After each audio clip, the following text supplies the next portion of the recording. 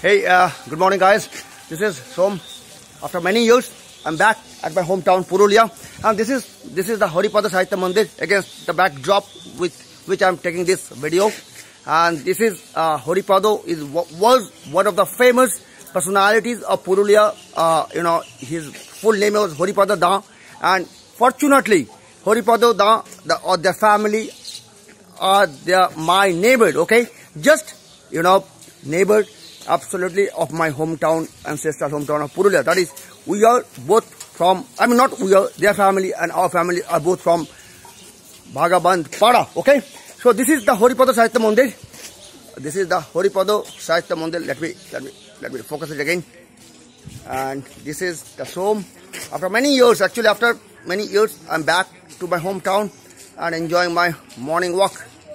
This is Haripada Sahitya Mandir. Again, I am repeating, Haripada Da was one of the famous personalities of Purulia, and in fact, he has contributed many ways. Particularly, he gave the land for one of the finest girls' schools of Purulia, that is called Shantamani Girls' Schools, and the land was from their family. Okay, so Haripada Da was a genuine, kind of what we say, one of the finest philanthropists from Purulia. And the way the way we know the modern day philanthropist, billionaire, he was not like that. It was not the bragging rights. Okay, the way modern day philanthropists, they spend $1 with all marketing strategy and everything. But our Indian strategy, Indian philanthropists or Indian old kings, or they are different. They give without expecting anything back from the society. So for them, it is neither a business nor anything. It's just the good humanity. Okay. So Haripada Da was one of the finest philanthropists of Purulia. And yeah, again I'm repeating, this land was also given by his family, and that Shantamani Girls' School. Again, just in front of my home, or rather ancestral home, that land was also given by this Haripada Da or their family, and he was one of the finest philanthropists of Purulia. Okay, again, good morning. So enjoying my morning walk after many years. Yes, I'm back. Okay, thank you guys.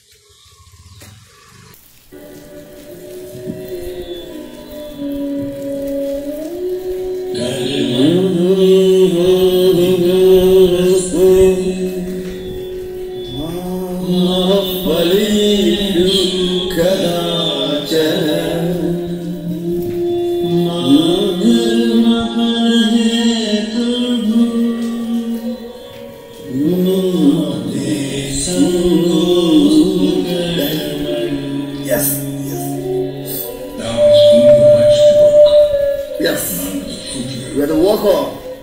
Let not then the fruit of thy action be thy motive. We are the worker with dedication. We really don't deserve the fruit of action. Yes, this is life. Thank you, sir.